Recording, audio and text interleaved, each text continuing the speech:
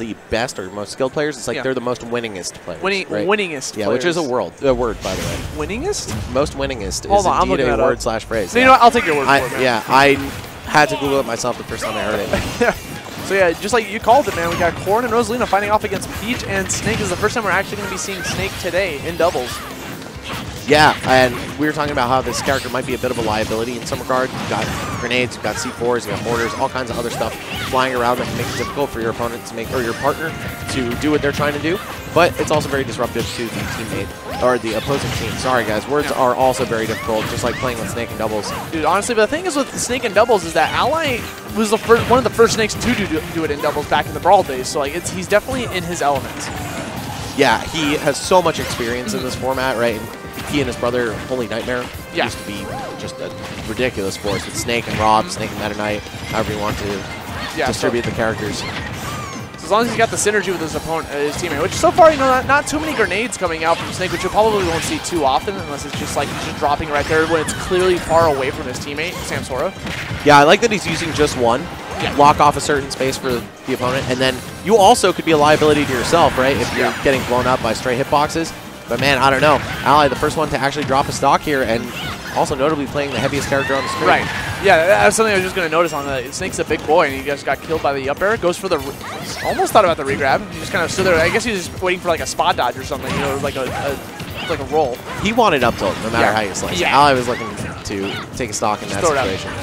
And honestly, it's still a very powerful move back from its olden days. Maybe not as godlike. Speaking of which, it's a great anti-air. Both blue team players losing their stocks immediately. They jump back into this, 4 stocks apiece. Both teams. And down air out of shield is really good for being able, even if they're holding shield, it applies a lot of shield pressure. Able to get those pokes as well on the sides. Okay, and out of shield coming out from Samsora, just trying to push Dabuz off of him. Buzzbee himself. Didn't expect the second swing coming out from Snake. I managed to just kind of go for the overhead swing, pushing Dabuz off stage. Stage control in favor of red team. Again, Ally just throwing off grenades. And Dabuz just scooping them up. Yeah, I like that with the gravitational pull, turning it into a little mini game over there on the edge. But Ally just going to find another up tilt. No surprise there. And Cosmos stuck in Dragon Fang shot over on the left side of the stage. Going to get blown up, and that grenade timed out. Okay, we're still chilling here, going for the down air out of shield yet again. A very quick option for Ally to go for. He's stuck in that shield animation, going off super. Wow! He loves that Who stomp. does that? Who does that? Ally, you are crazy. And Corrin just without the distance to recover right there. Gonna fall to his last stock, Cosmos. What? And now Dabuz eliminated. Wow, what a ridiculous turnaround, man. This was not so one-sided at all in the beginning. Oh, wow, Ally, so smart with the shield timing right there. Just knew, I'm going to hold, respect the grenade, respect the counter afterward. I like how because he respected the counter, that was like Samsora's time to shine, get the double combo coming up. This is looking like a dead core and goes off stage with a back air. That is it. Game 1, a 4 stock. That was so close in the beginning. And then you got 4 stocks left for Ally and Samsora going to be able to just shut Cosmos and Dabuz down in this first to 3 set. Now, Cosmos and Dabuz might want to switch some characters up here. Maybe. We'll see. They've been rocking these characters the whole time, so we'll just see what happens. Because like that ending was very explosive, quite literally. Yes, it was. Man, Ally and Samsora, definitely kind of an oddball team, right? Like, not from a region particularly close to each other. I don't feel like I've really seen them interact all that much outside of the game. But then there was that one combo that Ally landed on Samsora. We all saw it on Twitter last week. Dropped the C4 all the way down, blew him up, just so sticky him. Yeah, that was so ridiculous. Samsora was so impressed that he wanted the team with him later. Right, like, I can't believe that. You hit me with that. Can we do that again, except with someone else together? Yeah, I wouldn't blame you for saying that was the case there. Okay, here we go. You're going to jet back out of the game 2. We have a character swap coming out. We got a Cosmos opting to go for Inkling. So I guess Corrin's not the wave, but Dabuz going also to Palutena. Just like I thought. It seemed a little bit too destructive for them to not want to swap characters. We're going to go to Town and City instead. Big open stage. Yeah, that was unreasonably dominant. So I got to give them credit for knowing when to switch it up. And Dabuz, Palutena, I'd say this is his 3rd best character at this point. He used her a lot in the beginning of the game, then started maining Olimar. Then, out of nowhere, started bringing the Rosalina back a bit. But, man, this for doubles, I think this is probably his best call. Yeah, I mean, Palu's just a strong doubles character in general. She's got a lot going for her, especially that up smash for team combos. and the explosive flame control from behind. Right. Not a lot of characters can do that. You've got like Rob, whose laser will just go through everything, but this doesn't even run the risk of hitting your partner in the process. Right. Either way, she's the first one to lose a stock here, so I mean, throw everything we just said out the window, man. Sometimes it just be like that. And there we go again, trying to get that up smash off stage. Instead of trying to go after Inkling, they opted to go for the little bit of pressure there. We saw Dabuz trying to protect his teammate. Oh, Ally with the air dodge just in time. Oh, no! Cosmos actually saving him right there with the super jump. Oh, that was so unfortunate. Ally probably would have had to do a lot more work to recover with the C4. And you know, it was, what the? I think it was explosive flame. Yeah? Yeah, I think. I don't know. I saw it just as it was fading away. Man. Something exploded Ally. Yeah. Exploding Snake. Yeah, not a rare sight. Right, but not in that fashion. Yeah. Might have detonated his own C4. Oh, Dabuz gonna miss the edge there. That was super unfortunate, man. Really tough break that these guys are meeting. And something I want to comment on is that, like, Peach against Inkling right there for a second, you saw her floating in the air very close to the ground. Roller won't really do much to her in that case, so it's a really smart, like, ability for her to be able to go for it against the likes of Inkling. We'll be seeing that a lot. Here we go, more up air action on that platform. Seeing the chase down begin on Ally. Cosmos trying to close him out early again, but we saw what happened last time. An accidental save kept this man alive for just a bit too long. Oh, up throw, up air. It's actually extremely easy to land on Snake. He has the widest range that will combo on him, but Cosmos messing it up. Probably unable to see at the top of the screen. Yeah, honestly, you're just whipping the booyah. When you're in that magnifying glass, you just kind of have to guess sometimes. They're trying to jump out of shield a little bit too early. You see Samsora killing a disadvantage state against Cosmos. I refuse to call that the booyah. The booyah? Sorry, why? What's wrong with that? What's wrong with that term, man? This is just, you know, another hoo-ha. I get it. I feel it. We got more up air action coming out. Your boy Dabuz trying to get some more damage. Both players playing extremely safe. You'll see Palutena going for Nair at a shield a lot of the times. It's a very quick burst, get off me option. This is some big damage, but that's Dabuz's final stock, and he's out of there. Cosmos is dead as well. Game 2. Oh, wait, hold on. He's living on a prayer. 83%, but still, 3 stocks to 1. All right, we got the splatter shot. Oh, it's so annoying to get through that. We got a pink Peach now. All right. Rose pink Peach. Yeah, right? Character. Yeah. Good tech. Cosmos are trying to survive for as long as possible, but on the ledge against these two characters just seems pretty brutal.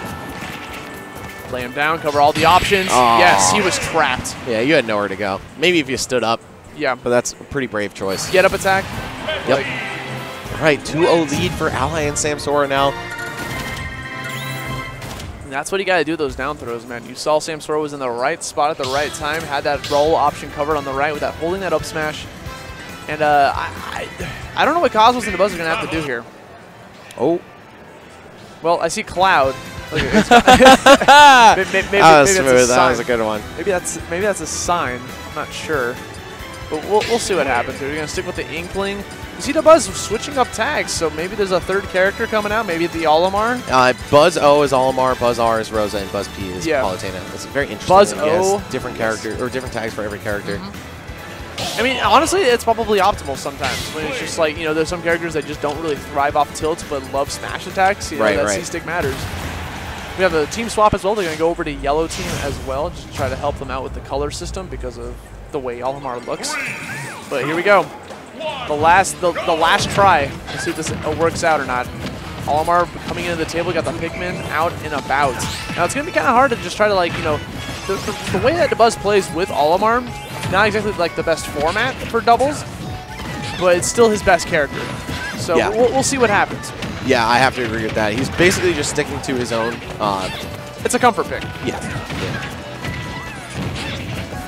Running in, trying to apply a lot of pressure. Goes for the purple Pikmin and try to like, apply some shield pressure against Ally off stage. Honestly, at this point, Ally has the ability to just like drop that grenade and then just run away and go help out his teammate. And that's sometimes he'll do a lot of the time. It's like, you know, if I can't go for this edge guard and just try to go for a 2v1 on the opponent instead, might as well. All right, we've got each team picking a side of the stage, but little sloppy communication.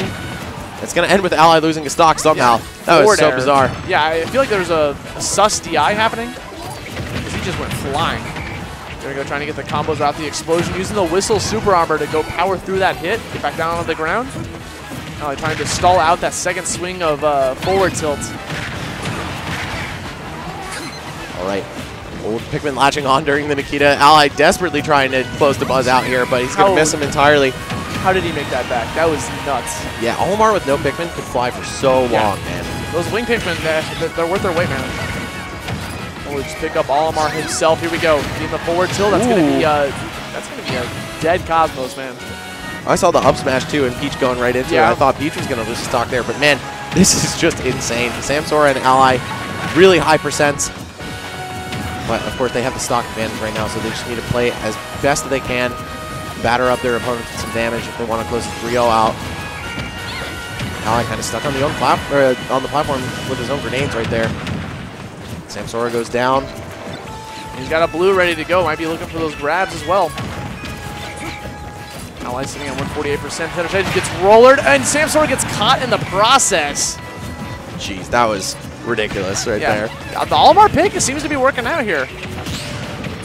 Sometimes comfort's more important. I'm trying to like force like a team synergy. Right. No, everybody's on the yellow team. Yeah. Peach included. Yep.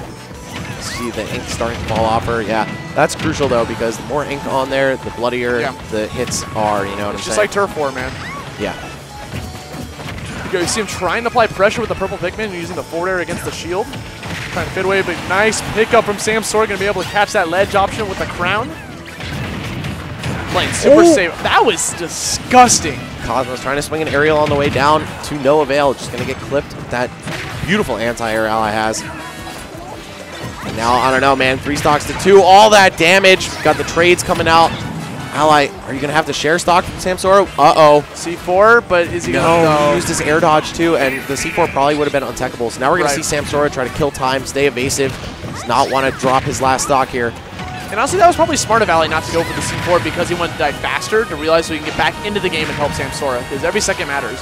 Town and City platform actually coming in extra clutch right there for Samsora, giving him another way back to the stage. More friendly fire, though. Don't want that at this stage of the match, man. This is your moment. Yeah, your moment to shine, man. Move on to the brackets. Very important. Maybe it's a forward air. I think he's out of jumps. Has to go for the up B. Nice call out from Cosmos, chasing off super deep to get that kill against Ally.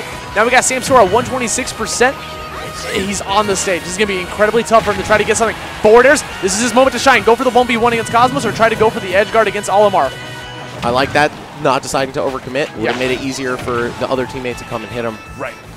Oh, and back air. That'll do it. All right, we're going to a 4th game. No 3-0 here.